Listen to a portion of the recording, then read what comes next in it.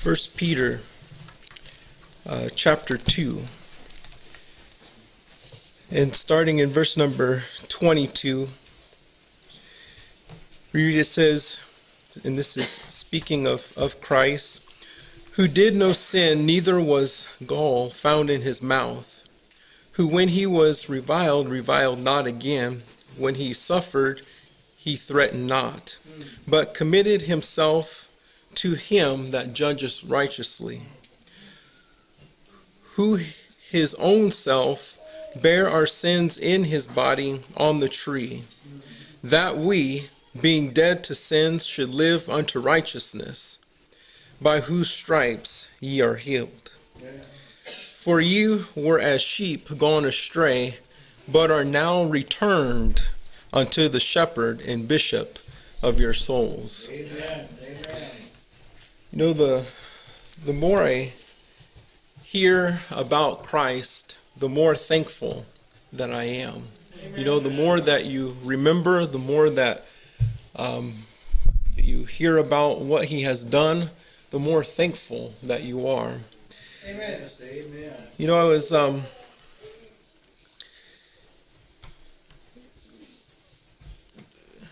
in thinking about what he has done for us and what he has done. There is a lot that has been recorded in the record that God has given of his Son. But and these things that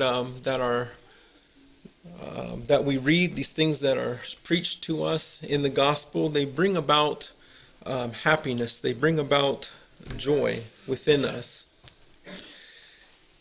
In our verse 24, it brought out, it says, who his own self bore our sins. You know, Jesus didn't, while he was here, seek out someone else to take his place or to replace him. But he himself was the one who bore our sins for us.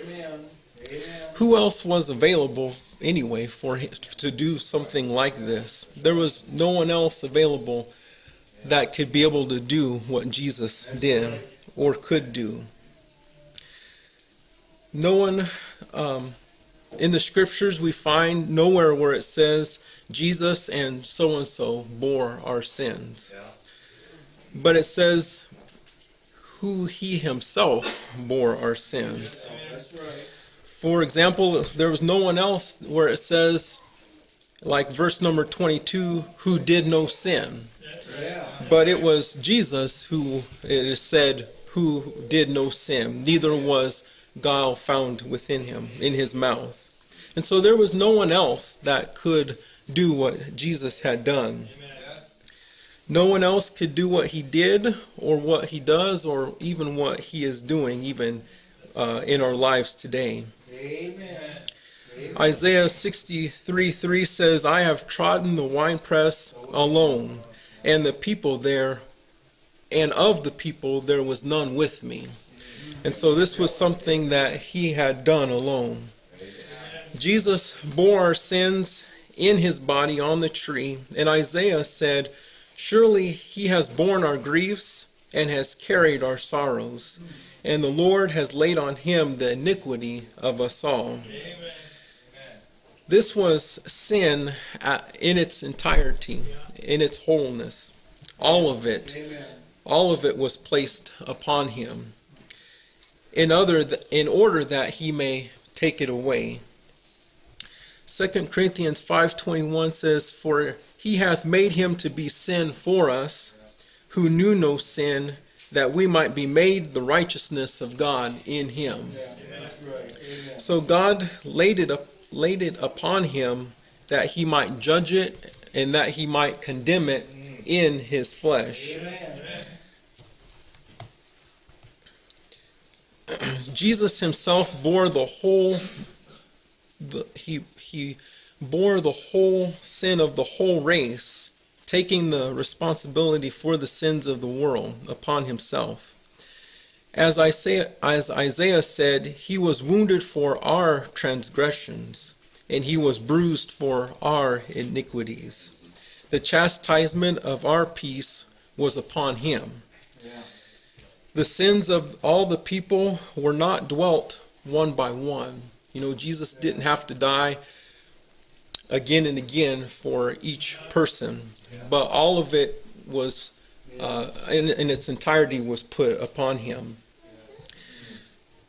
Rather, they were addressed in its entirety. Jesus literally took away the sin of the world, as John 1:29 says.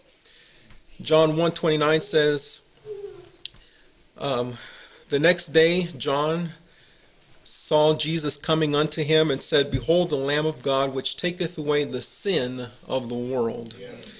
And so this is the sin that Jesus had taken away, all of it in its entirety. Hebrews 9:26, For then must he often have suffered since the foundation of the world, but now once in the end of the world hath he appeared to put sin away by the sacrifice of himself.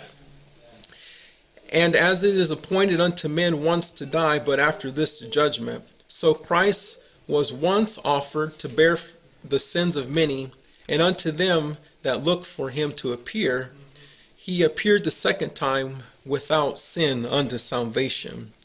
So it was one time that he had to do this. It was one time, and it was effective. Christ's death was effective to take care of our sins. And we see the results of this also. It says that we, having died to sin, might live for righteousness. So we see the effectiveness of the death of Christ and what it had accomplished for us. Also, it is stated that those who live shall no longer live for themselves, but for him who died for them and rose again. So we see that there was a great effectiveness of the death of Christ, that at one time we had lived for ourselves, but now we live for him. Amen. Verse 25 of our text, back in 1 Peter 2:25, it says, For you were as sheep gone astray, but are now returned unto the shepherd and bishop of your souls. There was a time where we had no sense of direction, and we were getting further and further and further away from God. You know, when we were without God, we were going further away from him until he drew us unto himself. Apart from his intervention in our lives, we were in a hopeless condition. Isaiah again said, All of we were like sheep gone astray, and we have turned every one to his own way, and the Lord laid on him the iniquity of us all. And so we were going astray. The resolution of sin could correct this situation. It had to be resolved. Amen. Otherwise, we would still be going in that direction. And that is precisely what God did that is precisely why God laid on Jesus the iniquity of us all. Yes. Apart from that action, we couldn't return to the Lord. But we thank God for our Savior and our Lord Jesus Christ, who is the chief shepherd, as 1 Peter 5:2 says. And also the scripture calls him our good shepherd, John 10:11, and the great shepherd, Hebrews 13:20. We are now a part of his fold, and he feeds us and cares for us. Amen. John 10:11 says, I am the good shepherd, and the good shepherd giveth his life for the sheep. And also Hebrews 13:20, Now the God of peace, that brought again from the dead our Lord Jesus Christ, that great shepherd of the sheep, through the blood of the everlasting covenant, make you perfect in every good work to do his will, working in you that which is well-pleasing in his sight, through Jesus Christ, to whom be the glory forever and ever. Amen. Amen. And so at this time, as we prepare to remember Christ and remember what was accomplished through his death. Let us remember and think on these things this morning. And I'd like to offer a word of prayer as before we think on these things. Heavenly Father, God, we come before you and we are thankful for being able to continually remember our Lord and Savior Jesus Christ and what he has accomplished for us, not only in his death but also in his life as well. We thank you for this time as we come to commune with you, that you would that there wouldn't be any distractions as we come before you, but we would be able to come wholeheartedly and come with a mind to remember and to be blessed by our thoughts upon you. And we pray these things in Jesus' name. Amen.